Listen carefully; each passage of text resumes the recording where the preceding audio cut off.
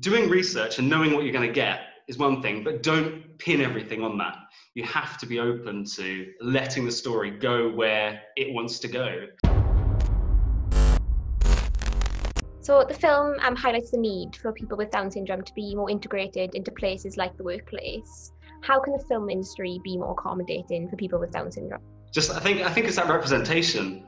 Getting over the social stigma is a difficult thing to do, and that's why I think with this film anyway, I didn't want it to just be a piece of educational content. If we can help a wider audience to see it as educational but also as entertainment, then that really goes a long way to help everybody overcome these social stigmas. My name is Nick, and I have a younger brother with Down syndrome called Alex.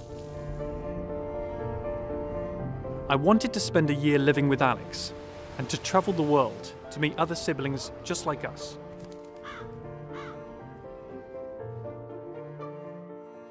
I noticed there's some really vulnerable and intimate moments captured in the film between the two brothers. As a director, did you have to earn a sort of level of trust to be present and film in these moments? Yeah, it was a difficult thing because we need to spend enough time as a crew and all of us together that we're all going to be comfortable in each other's presence.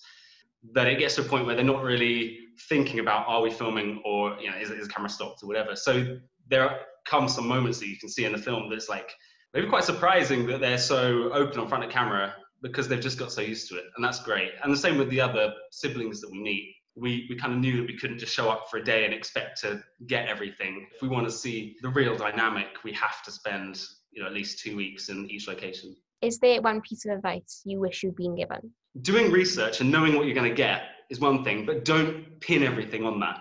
You have to be open to letting the story go where it wants to go and taking risks, even though that's scary. And we got more confident doing that as the film went on, particularly in the second half of the film when we go to Vietnam, we get braver and it becomes more of an investigative type film. So we're less certain when we turn up who we're even going to meet, what they want to talk about. We've just heard something and it's up to us to go and get that story.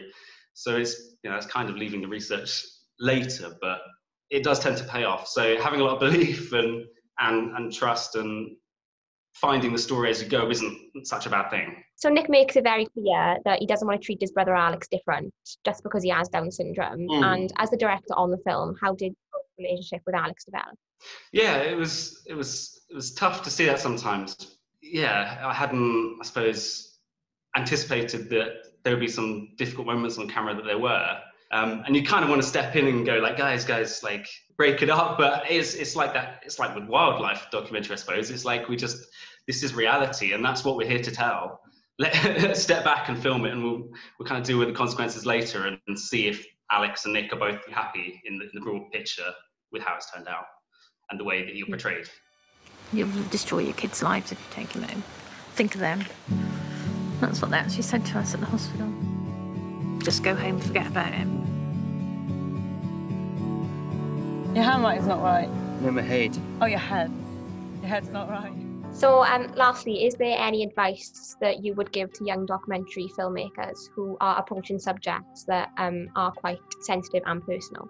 I think, for me, I didn't really know a lot about Down syndrome. It's if I can learn everything, then I can hopefully help an audience to learn that as well. Yeah, I think as someone who watched the film, I learned a lot as well about it. So like you say, the fact that the director is learning so much as well, I think it really comes across to the audience then, how much you can actually learn from these type of films. Yeah, I think so.